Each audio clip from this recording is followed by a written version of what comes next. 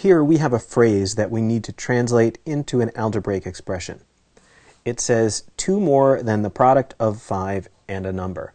And these can get really confusing. So let's just take this a step at a time. It says here to use the letter n to represent the unknown number. So this chunk right here is n. Sometimes with these phrases that you have to translate, it really helps to work backwards. And this says 2 more than the product of 5 and a number. So let's look at the product of 5 and a number first. Well, product, that means multiply.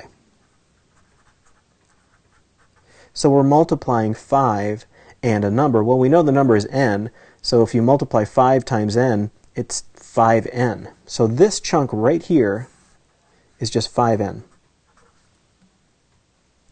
And then it says 2 more than that. Well, to make something be 2 more than it is, you just add 2 to it. So this whole thing is 5n plus 2.